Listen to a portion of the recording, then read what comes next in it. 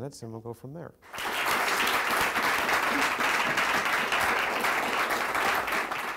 If this isn't enough reason to get sober, I don't know what is. So what's it like, Dad?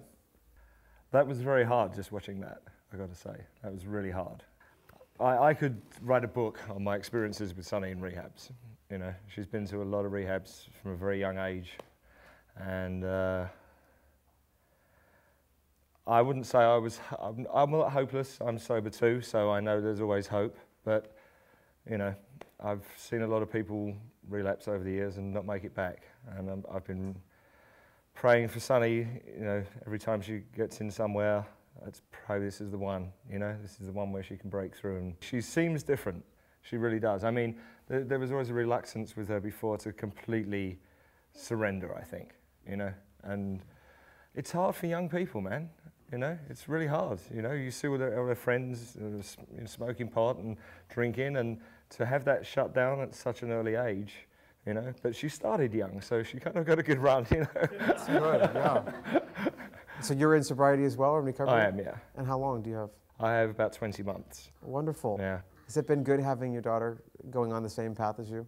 It has been good, yeah, although it's the hiccups, you know. I mean, I was sober for quite a long period of time before, then I went out for like 8 years, and that was quite a horrendous experience. And during that experience, you know, we were sort of running parallel lives, and then Sunny got sober before me, and then I got sober, and then we were sober together for about 9 months, and it was absolutely fantastic. So you used together, you got sober together, and here you are in each other's lives, and up here willing to do whatever you can to help. Yeah, well, hopefully we'll put the fun back in dysfunctional this time, you know? You know, right? But I mean, hey, it is what it is, and there are other people that are having the same experiences that need to hear this story. There are miracles every day in recovery, you know?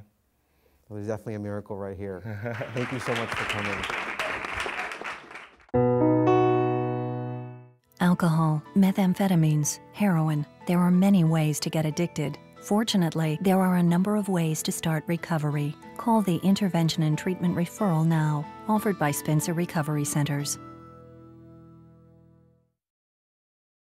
I have Curtis up here right now. Curtis is someone who has 2 years of sobriety and has really done a lot to make that transition in his life. And I think it's important to go over where he's at in his sobriety right now. So how are you doing today? I'm doing pretty good today. Thanks for coming. Thank you for having me. So 2 years? Christmas Day is my sober date, 2007, so a little over 2 years. You got sober on Christmas. I had a relapse on Christmas Eve, but... What happened on Christmas Eve? I was smoking pot and poppers, and actually driving down to a friend's family, and I was actually just visiting on my way to see my mom and dad in El Centro, and I had kids around me, and I always wanted to have kids. I always wanted to be a father, and just never happened, but this shame and guilt came over me, and I felt paralyzed. I couldn't leave the house. I couldn't leave my friend's family's house. And I remember the first person I called was my sponsor, and he talked me through it. Like I was driving, and he said, you know, halt. You know, he taught me halt, which is hunger, angry, lonely, and tired. And that got me through the mountains. I had a 2-hour drive to get to my mom and dad, and I never wanted to feel that way again. I always remember how I relapsed, because that keeps me sober today, is remembering how I felt around those kids and how I didn't want to ever feel that way again. So it's been an amazing journey so far. The holidays are hard. You know, it's like when you get to that point where you're so addicted to the drugs or the lifestyle, and you have to go back to this so-called normal life with your family and act and show them that you're okay and that you're not, you know, you're not trying to scare them in any way. What was it like this Christmas? Well, this Christmas is a little different. My dad had given me a cake for my 1 year, and that was a gift of the program. And this past year, my dad passed actually on October 5th, and I was just grateful that I at least got him to see me sober at least for a year. So my second year was just, you know, it was a lot of work I had to do, a lot of character defects that came up that I had to douse and work on myself and get into action and suit up and show up. I wouldn't trade it for anything. I've invested so much into this, you know, this journey, the friends, the real friends, true friends I feel I have now. I actually went to school my second year. I just graduated as a drug and alcohol counselor. Got my diploma, and I never would have thought, you know, but I'm also a bartender at 2 nightclubs. A lot of the bartenders I drink with actually need a program, and it's nice to be there just so they know I'm there. I'm not, promoting it. It's more of attraction, I guess. Yeah. But yeah. So they see you, you're working, you're bartending, they see you, you're open with how you're sober, and they're coming to you for advice, and you're seeing them, and you can like see them going down the same road that you were going down? Yeah, I've had 2 bartenders actually come up to me, and they're like, Curtis, I need to stop drinking. And I don't think they're willing yet, but I know they're trying towards it, and I think it just takes time. You figure you get sober, you go through all this, and it wasn't easy, but then you're there at a bar, working at a bar, and someone comes to you and asks you, just because they're attracted to the fact that you are sober, they ask you for advice, and at that point, if you're able to help one person like that, then the whole thing was, for a good cause. Just one person, and that makes my day. Totally. So can we just back up a little bit on, how bad did it get for you? The main thing for me, I had little small bottoms, like, I was go-go dancing on a float, and all the bartenders were on the float in San Diego for Pride, and midday, I fell off the float, and it was an asphalt, off the flatbed Is it truck. on YouTube? What's that? Is it on YouTube? I hope not. It might be. But I broke my butt, and literally that was my bottom, Yeah. But, I also had a spiritual bottom as well, and I came to a point where I was having intrusive thoughts that was driving me insane, and that really is what got me to into the program. So what are you doing today now? You said you're a counselor. Where do you work? A counselor. I'm working with Chris Spencer in Spencer Recovery, and then, that's just the first step for me. Just being passionate about it and wanting to help other people.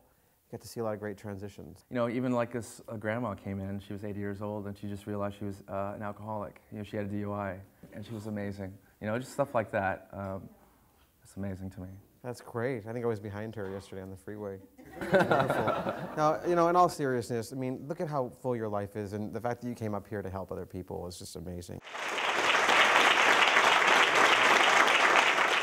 The next person that we have is Greg. Greg also was on our last show. He was struggling around the holidays. He wanted to end his life, and you could see the hopelessness that he had in his eyes, but the willingness that he had to do whatever it takes to turn his life around. And I think that Jordan touched on this. Yes, you go into a facility, you accept treatment, but it's not about them giving you it. It's about what you can do with what's in front of you. He chose to utilize everything, and you can tell he's using it to his fullest. Alcohol, methamphetamines, heroin. There are many ways to get addicted. Fortunately, there are a number of ways to start recovery. Call the Intervention and Treatment Referral now, offered by Spencer Recovery Centers. We have someone in the audience here named Greg. My disease took me, to the dark place where I was hiding it. I was drinking very heavily. And on December 20th, I tried to end it all.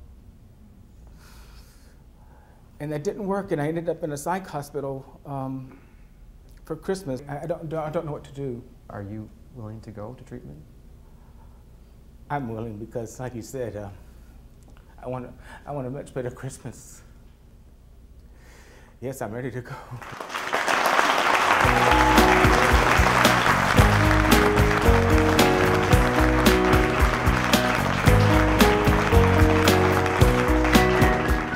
So lots changed between now and December 20th.